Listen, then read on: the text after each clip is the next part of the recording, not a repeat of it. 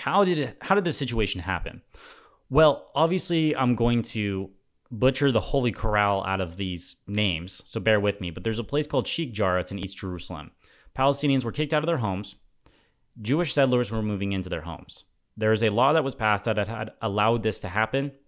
I will get into that law later. It's kind of a detailed shit, so I just want to go over the Twitter version real quick.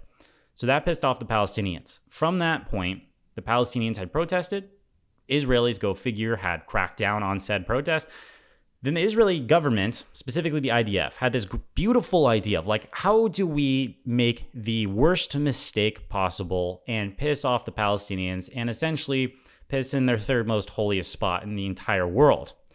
Well, they decided to bust into the Al-Aqsa Mosque, which is the third most holiest site in Islam.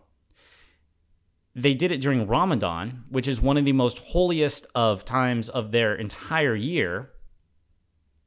And on top of that, they did this as a response to protests, because apparently the people inside Al-Aqsa Mosque were doing something wrong that had required an infiltration and observation, because there was protests going on in that general area, which were brutally cracked down on. So that started the fighting that we know now.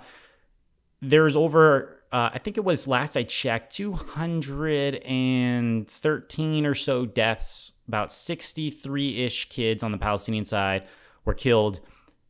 In terms of Israelis, it's about 10 Israelis and 2 Israeli kids that were killed. So obviously the attacks were disproportional. And also we have to dive in deeper to the question of, okay, are the Palestinians claiming defense? Because personally, yes, they're defending themselves because they can't peacefully protest. And I will get into that. They've been cracked down on many, many, many times over. They can't peacefully protest. So if you can't peacefully protest, how are you going to respond?